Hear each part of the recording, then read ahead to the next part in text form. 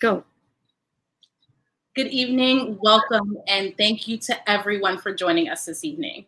My name is Isis Miller, and I have the distinct pleasure of representing Books and Books and the Miami Book Fair in partnership with Lit Hub and Culture Crusaders for this incredible event. Tonight, you'll hear from two dynamic, award-winning authors who have truly changed the landscape in literature.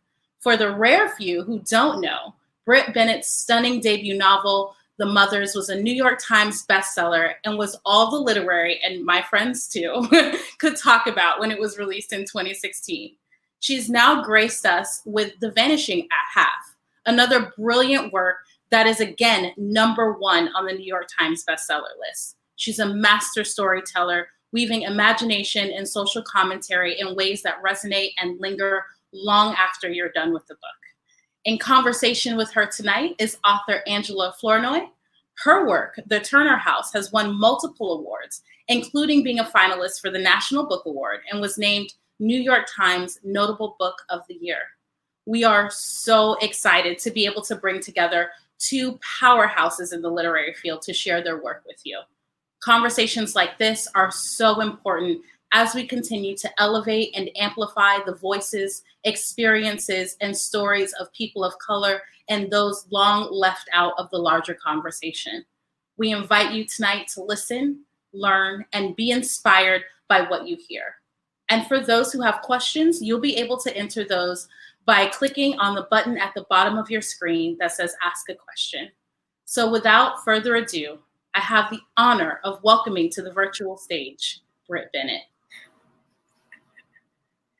Hi, everybody. Thank you so much for that wonderful introduction, Isis. I really appreciate it. Thank you, everybody, for being here. Thank you to the Miami Book Festival. Thank you to Books and Books, to Lit Hub, to everyone who's put together this event. Thank you. Angela is going to join me in a few minutes. It's exciting to be here and exciting to be able to talk about The Vanishing Half. So I think I'm going to start just with a really quick reading, and then Angela will join me and we'll jump into a conversation. So I'm just going to keep it very simple, and I'm just going to read from the first section of the book. So this is the opening to The Vanishing Half. The morning one of the lost twins returned to Mallard, Lou LeBon ran to the diner to break the news. And even now, many years later, everyone remembers the shock of sweaty Lou pushing through the glass doors, chest heaving, neckline darkened with his own effort. The barely awake customers clamored around him, 10 or so, although more would lie and say that they'd been there too, if only to pretend that this once they'd witnessed something truly exciting. In that little farm town, nothing surprising ever happened, not since the Veen twins had disappeared. But that morning in April 1968, on his way to work, Lou spotted Desiree Veen walking along Partridge Road, carrying a small leather suitcase. She looked exactly the same as when she'd left at 16, still light, her skin the color of sand, barely wet, her hipless body reminding him of a branch caught in a strong breeze. She was hurrying, her head bent, and Lou paused here, a bit of a showman. She was holding the hand of a girl, 7 or 8, and black as tar. Blue-black, he said, like she'd flown direct from Africa. Lou's egg house splintered into a dozen different conversations. The line cook wondered if it had been Desiree after all, since Lou was turning 60 in May and still too vain to wear his eyeglasses. The waitress said that it had to be. Even a blind man could spot a Veen girl, and it certainly couldn't have been that other one. The diners, abandoning grits and eggs on the counter, didn't care about that Veen foolishness. Who on earth was that dark child? Could she possibly be Desiree's?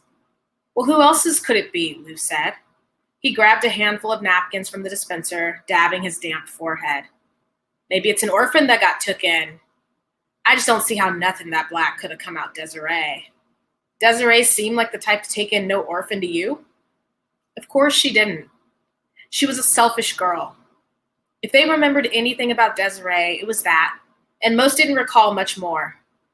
The twins had been gone 14 years, nearly as long as anyone had ever known them. Vanished from bed after the Founders' Day dance, while their mother slept right down the hall. One morning, the twins crowded in front of their bathroom mirror, 4 identical girls fussing with their hair. The next, the bed was empty, the covers pulled back like any other day, taut when Stella made it, crumpled when Desiree did. The town spent all morning searching for them, calling their name through the woods, wondering stupidly if they had been taken. Their disappearance seemed as sudden as the rapture, all of Mallard the sinners left behind. Naturally, the truth was neither sinister nor mystical. The twins soon surfaced in New Orleans, selfish girls running from responsibility. They wouldn't stay away long. City living would tire them out. They'd run out of money and gall and come sniffling back to their mother's porch. But they never returned again. Instead, after a year, the twins scattered, their lives splitting as evenly as their shared egg.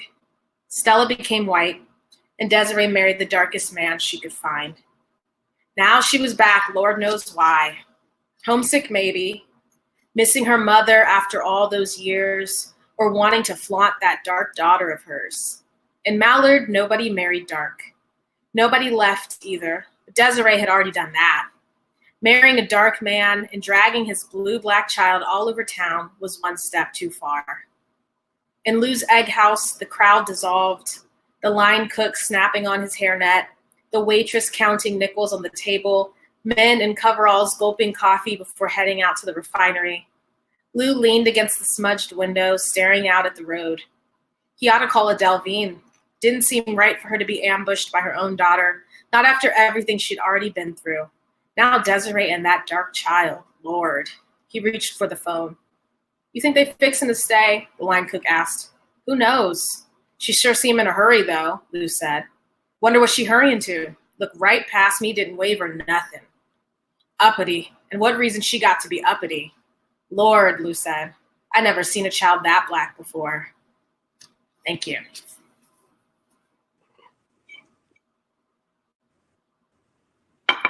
Hello. I'm gonna clap because it's weird. Silence. Yeah. Thank you. Hi, I'm so happy to be here with you. Thank you for reading. I think I'll just jump in. So I'm really excited that you have a second book out. That's a big deal for me personally. And I just want to hear a little bit about the road from the mothers to this book. I think you told me before you were thinking about this book before the mothers, but maybe I made that up. It was, yeah. Yeah. So I was thinking about it before the mothers came out, but it was kind of what I was working on sort of in that, or what I started thinking about in that kind of in-between space when the book is done, but before it's been released and you're in that weird like anxiety purgatory. So when I'm anxious, it helps me just to stay productive and to try to work. So this was something that I turned my attention to. And I'm glad because I didn't have to, kind of experience publishing a book and then having to face the blank page after that. I was glad to have something that I was already thinking about a little bit, although it was still very early. But yeah, I started thinking about it maybe in 2014, 2015, and then started working on it more in earnest after The Mothers was out in the world. Okay. And it is extremely, just shape-wise, it's very different, right? They're two completely different books shape-wise. And so I'm interested in the process from how you went from The Mothers, which is, there is a multi-POV angle because there's like this collective third, right? So going from something that is mostly just one POV and then this collective third to this sort of multi-POV with multiple timelines, was that something you planned from the beginning, or did it kind of become its own sort of necessitated itself as you started to work on it? Yeah, it was not anything I planned. I think if I would have thought about this from the beginning, I would have been just completely intimidated of the idea of juggling all of these different perspectives and juggling these timelines. I think, like you said, The Mothers is fairly linear. You know, it's mostly one character, although you see a little bit of these other people in her life. But there's kind of this, it's sort of a linear coming of age story, and there's like a containedness to that story. This one was one that just kind of sprawled, and it spread out in all these different directions, and I felt like I was just kind of chasing what interested me about all of these different characters. I think I originally thought it was going to be something like almost kind of a binary type of like A plot, B plot, and I was going to just kind of bounce between Desiree and Stella, and that would be the book. But then I started getting interested in the lives of their children, and I got interested in the lives of these men who are in their lives, and all of these other people who kind of inhabit the world. The book became so fascinating to me that I didn't want to only focus on the twins. I wanted to kind of follow them where they ended up. So eventually the book, it kind of became like just characters passing the baton to each other and me kind of like scurrying around, chasing them to see wherever they went. Mm-hmm. And I know that at least half of your family, one side of your family is from New Orleans. I'm not from New Orleans, but from Louisiana, right? Yes. Which is not that uncommon for people who end up in California. Yes. My mother's side of the family is also from Louisiana. So one thing that I've found really interesting in both books is there's this town, Mallard, that is, I think you read the perfect sort of section to just highlight the priorities of the people in that town. Right? Very, very straightforward, which is like, if it's not light, it's not right. Right. And they're kind of obsessed with it. And that is like the town ethos, right? So you've got this small town that's literally a small town, and it's got this central kind of obsession. But in the Mothers, it's a larger town. It's Oceanside, right? San Diego. But there's a similar small town feeling of surveillance at play. Meaning the mothers, this sort of chorus of women that show up, are all up in everybody's business, right? Yes. Talking about it. And I'm just interested in just your experiences with like what it means to be part of like a small community, whether that is sort of in a geographic place, or because I imagine in a place like Oceanside, there are people who are not Black, but Black people still find a way to make their little small towns among them. Yeah, that's a good question. I think actually that last part you said, maybe part of what is so interesting to me about small communities, because, Oceanside is a much larger place, certainly than Mallard in this book, and certainly than my mom is from Palmetto, Louisiana, so certainly larger than a place like that.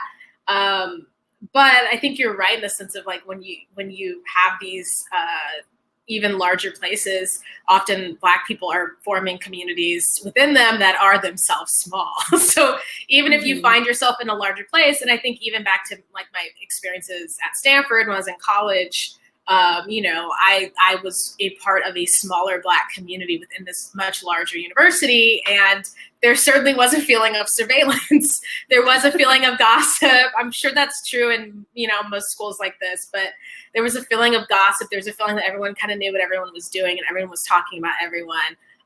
So I think that I haven't actually connected those things together until just now. Thank you, Angela. But I think that they're probably, I'm processing a lot right now, but I do think that there's probably, I didn't have the experience of growing up even, like in a larger city or a place, I live in Brooklyn now, or like, and obviously there's small communities within even large places, but I think particularly living in these places where I've fostered Black communities within these larger places, and those having the feeling of being part of a small town, I think that is something that interests me more at this moment than I think writing about sort of large cities. Right. And there's, you mentioned like Stanford, there's certainly that dynamic at like a predominantly white institution. Exactly. Where, all the Black people know each other, right? Yes. And they know, yes. Or they know of each other if they try to studiously avoid knowing each other. And they know, and there is a certain feeling of it could be really great. Everyone is watching out for each other, but everyone is also just generally watching each other. Exactly. One of the things that I think, particularly for me, I'm in LA right now. And you were in LA until almost a year ago when you moved to Brooklyn. But you're not from LA. No, my dad is. Okay. And the choice to have the span of this book sort of end in 1980s. Is it in the 80s or do we get to the 90s? I think you get like a tiny peek of the 90s, but the present action, it ends in the late 80s. Right. So we're in 1980s LA. And so I was reading this novel early, thank you, in February. And I also happened to just be watching on the Criterion Channel a lot of Charles Burnett films, which are set in early 80s LA and really focus on the way that people who have migrated, Black people who have migrated from other places ended up in LA and how that kind of informed the communities that they made. Those are a lot of small town kinds, whereas it seems like the people who end up from elsewhere into LA during that time, they seem less interested in those particular kinds of small town, like social constructions. Yeah. Yeah. Well, my dad is from LA. His mother, so my paternal grandmother came from Arkansas, and there's a character in the book who comes from Arkansas, and that's kind of where I stole that from. But yeah, I was always kind of interested in that migration, which I think is written about a lot less than people who left South and went to northern cities, and went to Chicago or went to New York or went to Detroit. I'm interested in that kind of that westward migration, and just how that kind of leads into these sort of myths of the West as a place of reinvention or a place of discovery, or a place of sort of self-creation. There's not a lot in the book about that, but there was ways in which I was kind of thinking about these tropes of Westerns and cowboys or whatever, all of these things kind of bleeding into the sort of very American myth of what the West represents, and how in the ways in which that has been kind of reinterpreted or experienced differently by Black people making that sort of migration themselves. I actually think that there's a lot in the book that kind of deals with those tropes of sort of like Western reinvention, and you can come here and become anyone. Yeah. I think one of the things that really impressed me about this book is the way that the idea of passing is sort of reflected and refracted through everybody, right? So you've got Blake, Stella's white husband, who's sort of passing as this kind of more relaxed California sort of like businessman. They've got this pool, and it seems like there's a different kind of like largesse at play than probably with the kind that he grew up with, right?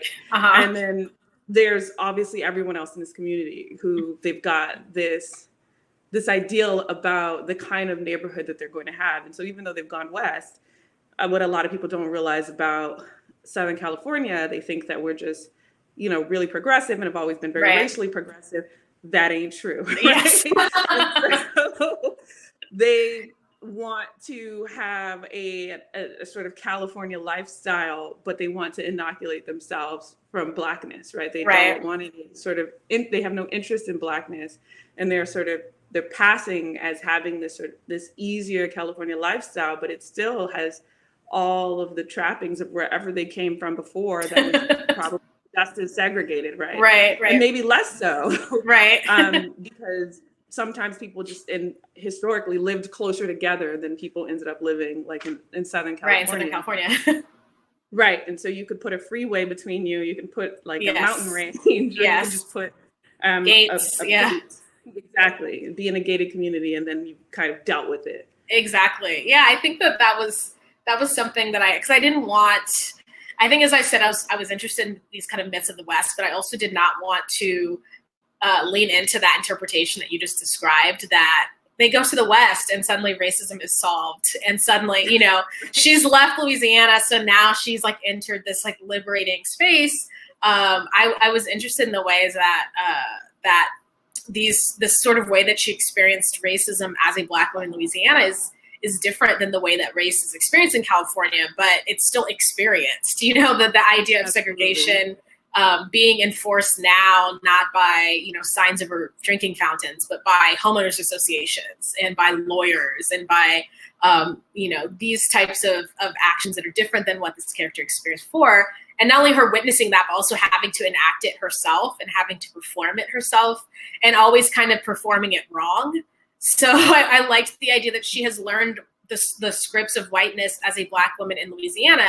And then when she goes to perform those scripts, she's performing them inappropriately because she is no longer in Louisiana. Now she's in LA, and she is supposed to be a different type of white person that she has never experienced.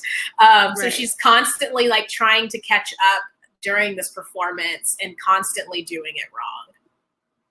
And she's also, it's the thing that I think you do really well and really deftly is that because she comes from this other sort of sometimes much more overt and aggressive kind of racism, she can also figure out how to sort of tap at the cracks in the sort of good white person facade of some of her neighbors when she wants to, right? Yes. So when she decides like she doesn't want to be Loretta's friend anymore, like she knows exactly what to say. Yeah. Just what kind of suggestion to make and to whom to get their sort of the dog whistle that maybe the other ones it'd take them longer to get to. She knows exactly how to get there. Because right. She's not new to this. And she's not self-deluding, right? Right. I mean, I think that's part of what's interesting, I think, about passing and just the experience of being marginalized in some ways, that you learn the rules, you have to know them. So she learns the rules of how whiteness operates because she has to know it as a matter of survival. And then she is then able to use them as sort of a weapon when she needs to use them. Right. So I want to pause. The first time we did a talk together, I tortured you with, I think it was 5 at the time. It was way too many. I remember that. For 5 like desert island books. But you were a good sport. And so now I'm just going to ask you for 3. Okay. And instead of just sort of broad the books you would take on a desert island, I would say to be more appropriate to this moment, either books that are appropriate for a pandemic that necessitates isolation / books that are appropriate for a revolution. You can choose. Okay. Can I do a mixture of both, since that is the moment that we are in? Do you want all 3 of them right now, or do you want them? No, just one. Just one? We can okay. Come back. Yeah. Okay. So one I will say for pandemic, I will say is the book Bel Canto by Ann Patchett. It's a novel about all of these people from all over the world who are at a fancy I guess dinner party or an event at somebody's house, and they are then taken hostage in this house, and everybody is held there for I forgot how much time. But all of these people who do speak all of these different languages are trapped together in a house. And there's a way in which it's kind of the anti-social distancing book, but also the fact that this novel all takes place entirely in a house feels appropriate right now. And just the idea of being able to experience the world and being able to experience all of these relationships and tensions and thinking about language and how we communicate and how we fail to communicate, all of that happening in a really enclosed physical space is something that I always marvel at when I think about that book. It's sort of like, you talk about bottle episodes of TV. It's a bottle novel. And it's hard to, I can't imagine how you even conceive of doing that, and let alone in a way that ends up being really beautiful and moving. So I think having been in my apartment since March, but alone and not with, dozens and dozens of strangers, it's a book that I've been thinking about of thinking of how you can be changed and how you can experience a lot, even if you have not left the physical space that you're in. Excellent. So you've been alone since March. Yes. How did you celebrate when you found out you were on the #1 on the bestseller list? It was huge. I drank champagne alone. That's how I celebrated. Okay. I had a normal quarantine night. Yes, I had a normal quarantine. I had a Zoom with my publisher, so that was nice. We had like an impromptu Zoom room of my editor, my agent, my publicist, and a bunch of other people who are at Riverhead. So we had a Zoom, and that was really nice to see everybody's face. And then I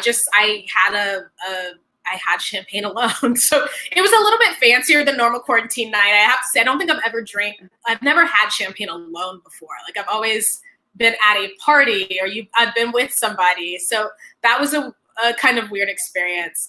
But I was like, I've got to like pop a bottle of something. This is such a insane thing that I'm experiencing. And the fact that I'm experiencing it alone, like I need to at least be tipsy as I'm like going through the emotions of this. And did you play any music? I did. It's really embarrassing. I don't want to reveal the song. Okay. I just I'm like interested in the Brit Bennett victory song, but that's okay. There's a victory song. I will not reveal it, but I told myself when I realized that I was going to be going through publication alone, I was like, okay, I need like a song. So if I get good news, I can like play that song as a victory. It's completely cheesy.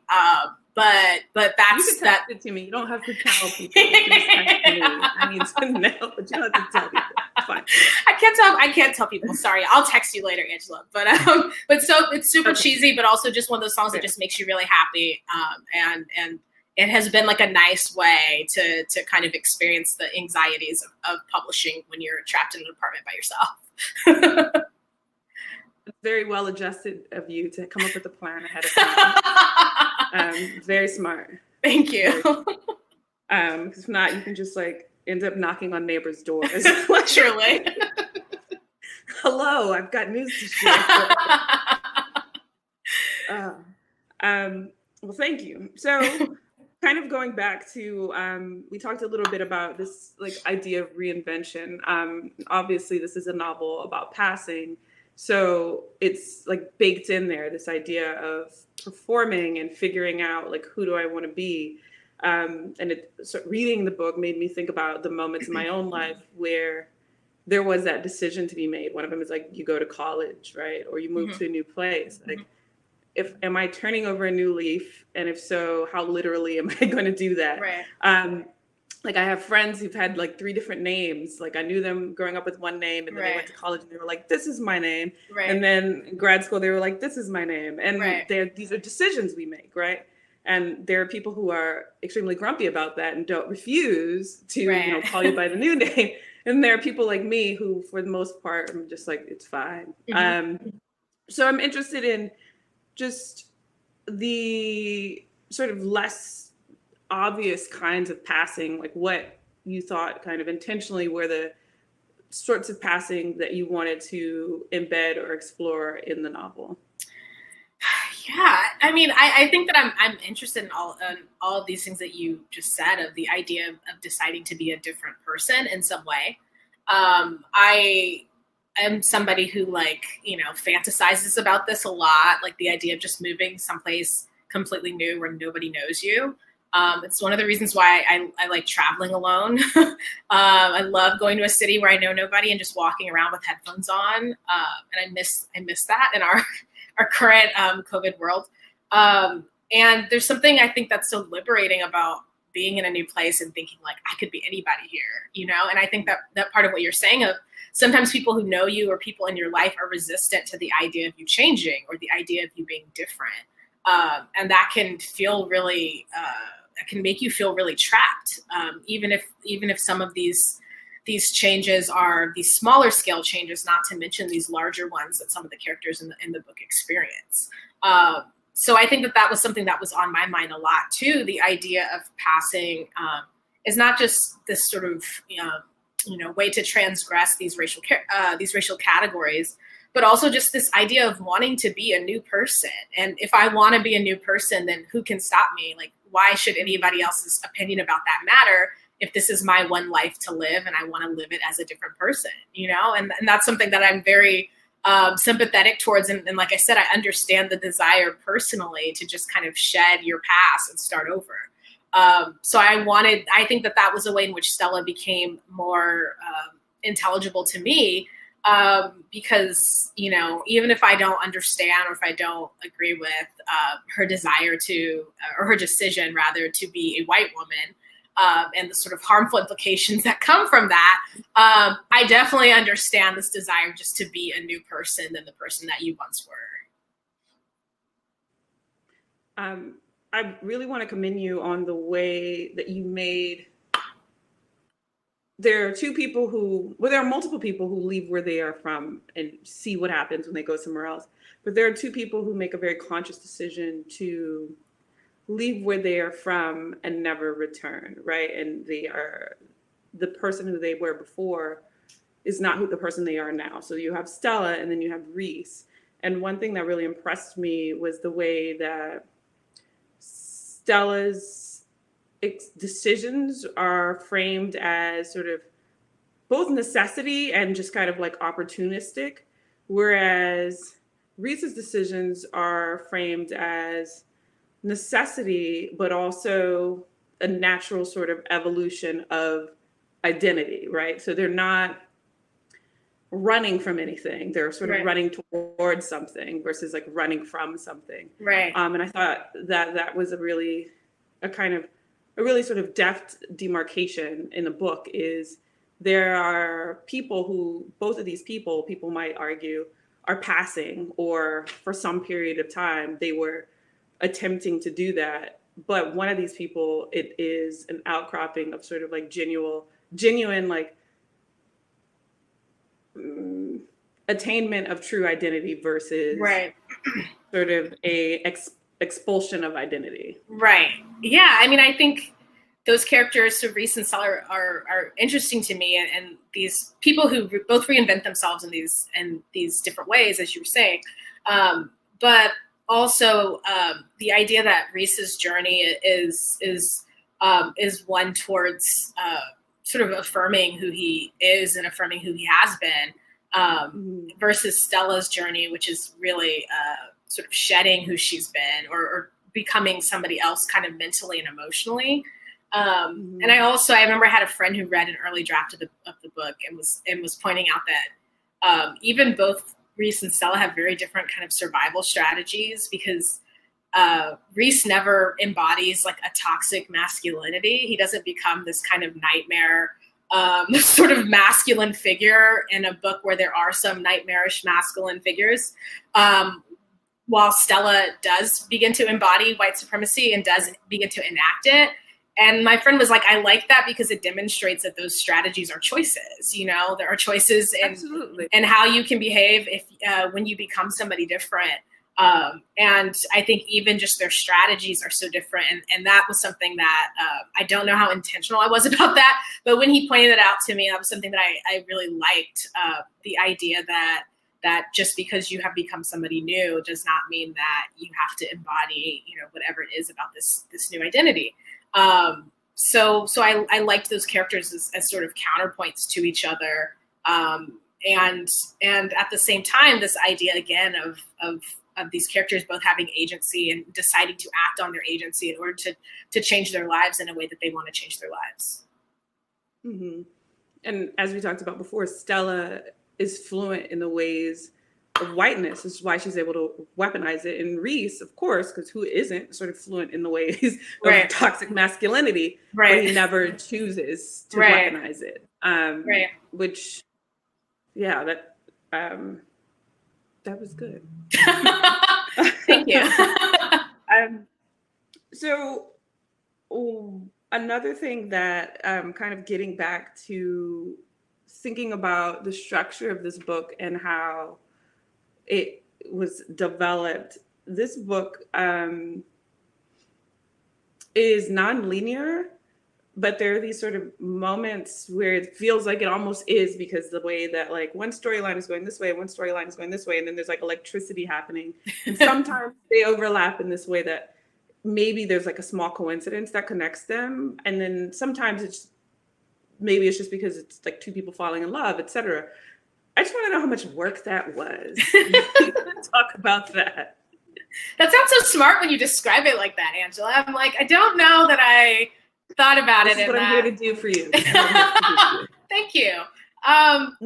Yeah, I don't, I think, I mean, to answer your question, it was a lot of work. It took many drafts to sort of figure out how the story was going to come together. And I think that like when my friends started reading early drafts and people were responding as the book was kind of done, but when we're like in the galley stage, like when you read it, I would have friends compliment me on it, and I couldn't really see what was good about the book, because I only saw the work that had gone into like moving the pieces of the story and like moving them in place. And, you know, I described the process as to my editor as arduous. And she was like, well, it didn't feel like that for me. And I was like, well, it did for me. I'm glad it didn't feel like that for you, but it certainly felt often quite frustrating for me because, again, like I kept thinking to myself, like, why didn't you just write this in a linear way? Or why didn't you just write this in a way that was more straightforward? But that did not feel emotionally honest. It felt like this was a story about a fractured family. It was a story about these sort of fractured relationships, and that the structure of the book needed to speak to that the sort of there being pieces and they're being fractured and there being kind of these lines that are going in sort of directions, these different directions, instead of it feeling like we're on the same track with the same timeline and the same sort of stories. So it felt like the structure of the book needed to speak to that fracturing that's happening in the story. So yeah, I knew generally that I knew I wanted to start with Desiree returning, the section I just read where she's returned from this kind of mysterious absence and Stella has already vanished into the wind. I knew that at some point in the book, these storylines would converge in some way. And that was kind of all I knew writing it. I just knew I knew those two moments. I didn't know how it was going to end. I didn't know anything really that was going to happen in between. So it took a lot of drafts to try to figure out how to make the story make sense and how to kind of represent the sort of, that broken family, the sort of brokenness in this family, and represent that structurally. I really think that the impulse to start with the return is the right one, and it really makes you think about. There's just images that I think about in literature of like a certain kind of woman coming back to a town that she was never supposed to come back to. So of course, I think of like Toni Morrison's Sula is one character. Right. It's like, what's she doing back here? Right. And Sula's grandmother before her came back without a leg. What's she doing back here? And what happened to her leg? Right. And I also was thinking more recently of Cynthia Bond's Ruby, and Ruby comes back to this town, and there's all of this sort of like fraught implications of like, what is she doing back here? Right. So these are good traditions to be in. Another book. If you would show well, first of all, I love that as like a genre of literature, the what is she doing back here? Like, that's great. I would take a class on just that type of book. What is she doing back here? That is the title. That's the title of the book. Okay, second book, I guess, maybe speaking more to the revolution side of things. I mean, this is a pretty easy answer, I think, but I would say The Color Purple by Alice Walker. I think that's one of my favorite books. I think I read that book before I saw the movie. And what is Shug Avery doing back here? Yes, there you go. That's also What Is She Doing Back Here book. You're right. Yeah. We're designing the syllabus right now. We're good. Real time. So yes, in real time. I think that book speaks to, I mean, first of all, it's just a beautiful, moving story. It's a story of sisterhood, which is obviously a theme that I'm interested in. And people who are, I guess there's a little bit. There's people who are distant from each other and apart from each other and struggling to sort of communicate across distance and time. So I guess that does resonate maybe during the quarantine.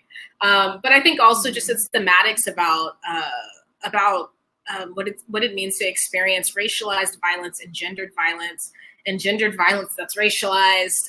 And that's certainly something that a lot of us are talking about right now, about the sort of intersectionality of these experiences and how they must be considered and addressed.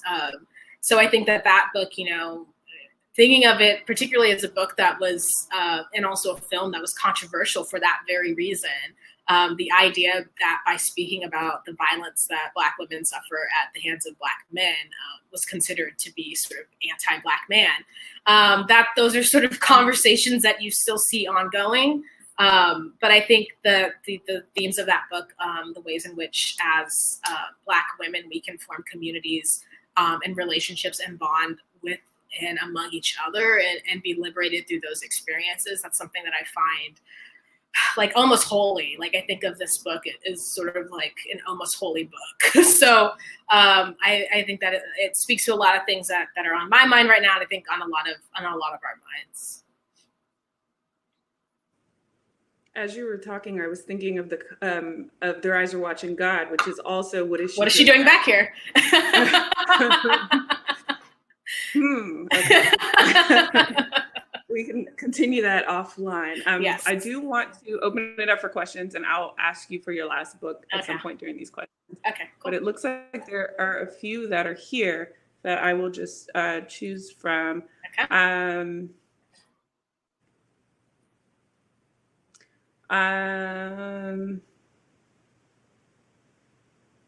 The people want to know the song. Diane wants to know the song. We have to let a person in quarantine have their private things, because then they're not as special, you know. It's true. All of us know.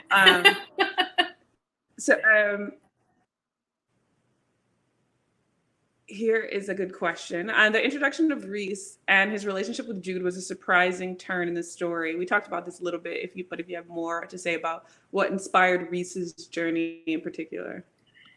Yeah, I mean, Reese is actually a character that I had been thinking about. I had written a story about Reese in workshop. It was a very different story. It had nothing to do with this book. It was about I guess it was a what is he doing back here story, because it was a story about him returning to his hometown for a funeral.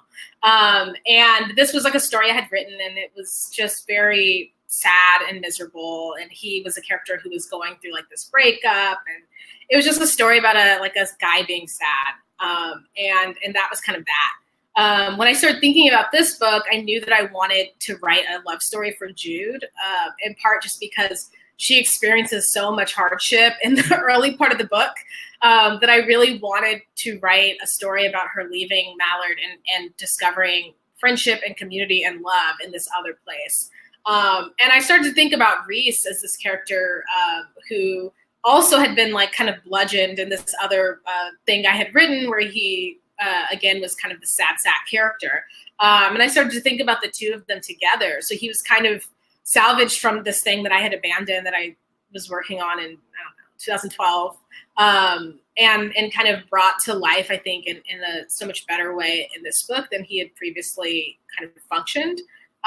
So there was like a kind of personal feeling about this character who I had thought a lot about, but just was not working in the story that he was existing in. That kind of allowed me to sort of pair off these two characters. And I think for me, I wanted to write this love story with these two characters in part because I think that they both experience, they experience so much shame and violence surrounding their bodies in these two very different ways. And I wanted to think about the ways in which they would, I wanted to see them kind of struggle to learn how to love each other and learn how to love themselves in spite of this shame and violence. They're both sort of guarded people. They're both, they both kind of struggle with trust and intimacy for these very legitimate reasons. But for me, there's something really moving about watching people struggle with these types of things and learning how to love each other through it. So I don't know. I wanted to write a story about, I don't think I just wanted to write a story about people who like love and respect each other. And I feel like that should not be so rare, but I don't know that there was one like that in the Mothers. I think that there were love stories in the Mothers. They were pretty toxic, so this was like kind of my first chance to write a love story that actually felt sort of tender and pure and good when I was writing it. So who knew? Who knew such a thing was possible in fiction? But but that was kind of how I started thinking about this character. So I kind of stumbled into him joining this book, and then obviously realized later, like, oh yeah, the thematics of his world, and thematics of his journey kind of resonates with some of these other thematics that I'd already created. And I just really liked the character. So it was fun for me to write that love story. And it's great to hear that people enjoy it. That's the relationship that people have been talking to me most about since they've started reading the book. I think that there are many things that I like about their relationship, but on a very superficial level, it was very sort of rewarding to me that Reese is good looking, because there's that beautiful evil, I've blocked out his name on purpose, Mallard boy, who is just so careless with Jude's emotions. Yes. That I'm like, yes, this is not the last beautiful man in her life. Yes. We can undo this.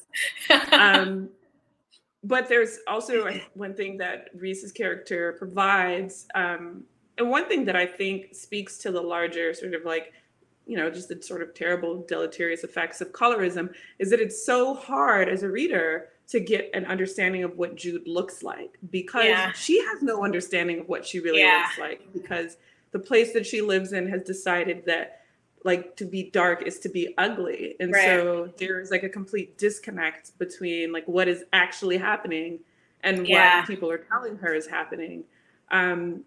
So that moment when we get Reese's POV of what he sees is like, oh, it's a deft way to sort of help us understand psychologically like the ramifications of having to live like that. Right. And we also understand that there's really not a way to get a gauge of how dark is she? Like, I have no idea, because she really has no idea. Right. Like, because the world that she lives in is so obsessed with not being dark at all that there's this so there's this feeling that she is blue black, but then, and I'm like, that is beautiful, but is she? Because I feel like walking around LA, she probably saw people darker than her, right, that weren't in this town, right. No, I like how you described that sort of disconnect, because I do think that is one of the things that I wanted to think about with this book, is the idea of colorism is not just something that's kind of an abstract topic that we discuss or an abstract issue, but something that is embodied and something that you experience and that you feel. So particularly with Jude, when I started to think, okay, she's going to leave Mallard, she's going to go to LA, she's left this physical place behind, but she still carries all of that with her. She still carries it with her, even though she knows intellectually that, this is a bad ideology. She still carries it with her. And that actually makes her, it's one of the things that makes her relationship with Reese quite difficult, because she's kind of skeptical that he could actually like her, actually thinks that she's beautiful. She finds it so hard to allow herself to trust him for all of these past things that she's experienced, and has to try to find a way to kind of liberate herself from that. I'm going to see about the questions. I think you can still ask a question if you have a burning desire to do so. What have you been listening to during quarantine? Isis would like to know. Oh. And since you're not going to tell us about your special song. That's a good question. What have I been listening to during quarantine? I've been listening to, I don't know if I've listened to any like albums. I have various playlists. I have a playlist of just like sad songs that I like to listen to when I'm writing. So I've been playing that. I am working on a new project that is surrounding a 1960s girl group. So I've been listening to lots of girl group music, which has been very pleasing to me. I have a playlist of that. And I've been listening to a lot of 80s pop music. That's been more recent because I feel like, I don't know, now that the sun is shining, things feel a little bit less apocalyptic, so I can listen to something that's a little bit more upbeat. But yeah, I think it's a lot of it has been the sort of girl group music. I've been listening to a lot of Dusty Springfield. I've been listening to some disco. So this is kind of circling around what the next project is, which is, it's a book about music. So it's been fun to make playlists specific for kind of the time in which the book is set, and also it's just music that's great music. So it's been fun to just, be able to listen to the Supremes all day, or listen to Martha and the Vandellas all day, or anything like that. Thank you. Excellent. So this is a question that I'm interested in. The Vanishing Half, Rachel asks, the Vanishing Half has so many characters who are ultimately really nice. How did you think about driving the story without a traditional villain to move things forward? I'm always interested in the idea of literary fiction and a villain. Ooh, that's really interesting. You know, I guess, I don't know.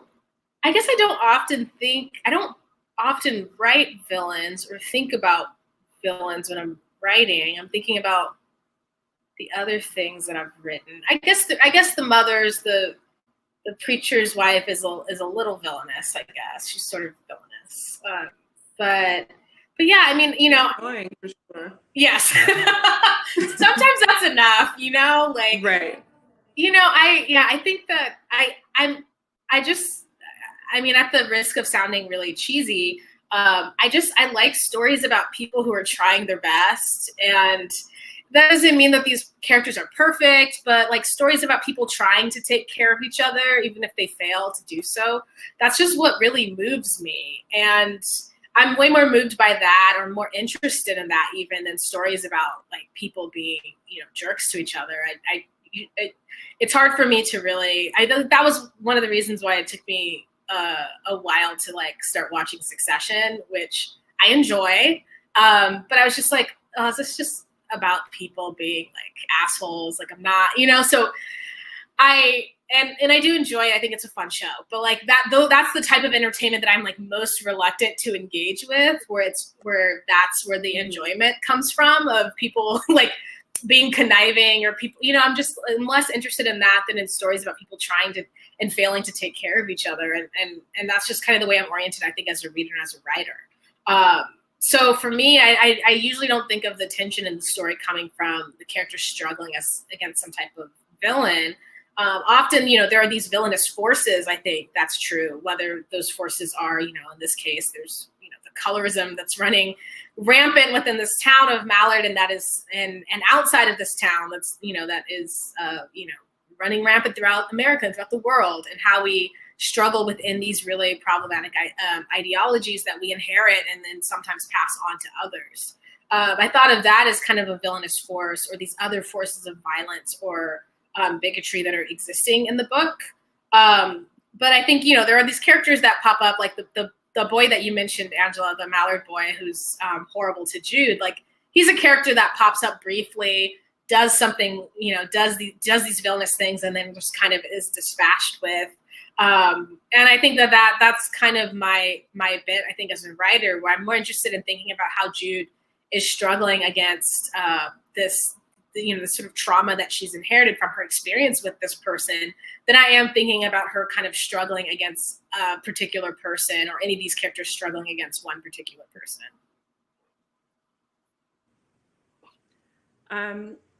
Another good question from Isis. Nina and Simone said, an artist's duty, as far as I'm concerned, is to reflect the times.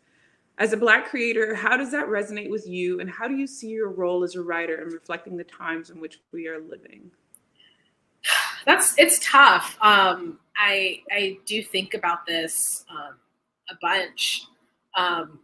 You know, I think that this was one thing even I thought about with The Vanishing Half, because, you know, the book is set in 1968. It's set in a different sort of historical time period.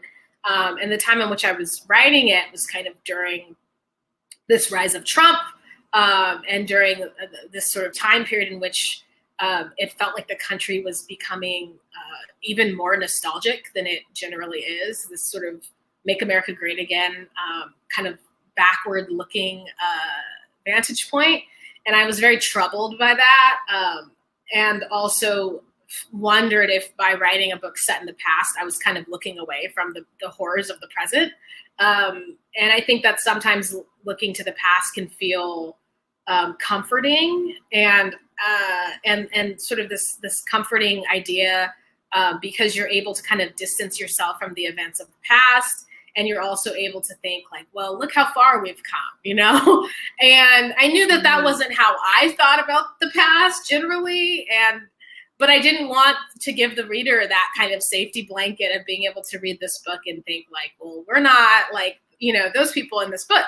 And there was a part of me that worried that writing a book that's set in the past during this time in which everyone was taking comfort in nostalgia was kind of further sort of reinforcing that way of thinking that really troubled me. And not only that, but also something that was, I felt like it was kind of me sort of shirking my, not even responsibility, but the idea of being like I'm a millennial, I'm a millennial writer. And like the idea that like, well, maybe I should be writing about what it's like to be a millennial instead of writing about this book and then this new thing that's about a 60s girl group, like, so there was a way in which I think I felt worried that I was kind of not doing that by looking to the past. But I think that being said, I guess how I've come to think about it is, I'm kind of interested in these relationships between time and the way that you can look to the past in a way that sheds light on the present in a different way. And that's something that I hope that The Vanishing Half does, that by kind of looking to this almost mythologized past, it's not a sort of strict historical novel in the way that some of these historical novels are very like, I think about like Jennifer Egan's Manhattan Beach, which is just like so intricately researched. And like, you're like, this person knows everything about scuba diving during World War II. The Vanishing Half is not that book. It's really interested in kind of memory and mythology. And a lot of that was sort of memory and mythology handed to me through my family.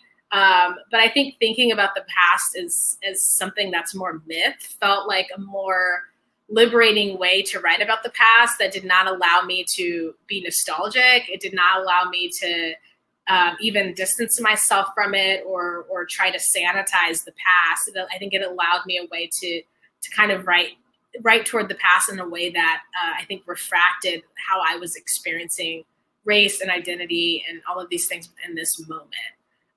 So that's a very roundabout way of answering that question. But I think, I think that I'm always interested in telling stories that speak to the moment. And I hope that my work is doing that in some way that feels fresh and that feels new. That was a really good answer. And that would be a really good answer to end on if I didn't need one more book. I just have to have. I'm sorry. But I just need it. I just need this one last book. and then we can. Okay. Well, I will say, so I will go with Another Country by James Baldwin, which was a book that I started reading when I was in college and then was like, ooh, this is too depressing. I can't read this, and put it down and came back to it. Came back to it years later. I don't know what it says about, my life in my late 20s where I was in the headspace to engage. But I was. And, I think it's also, such a beautiful book. I think it feels kind of surreal reading books about, people like frolicking in New York or people like congregating. All of those things feel surreal right now, of reading about that. But this sort of collection of all of these characters experiencing race and gender and sexual identity in all of these different ways. It's such a dense and heavy book. It's something that weighs on you. But